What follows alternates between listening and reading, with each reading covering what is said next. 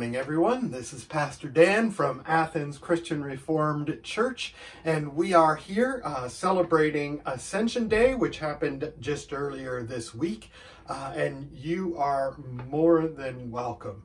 We are so glad that you are here. Now, for announcements today, I believe I have no particular announcements that need to be made at this time, so receive God's greeting.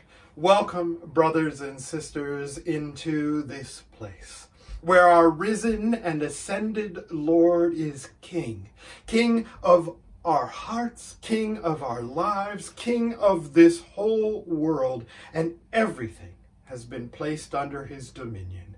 Welcome, in the name of the Father, and the Son, and the Holy Spirit.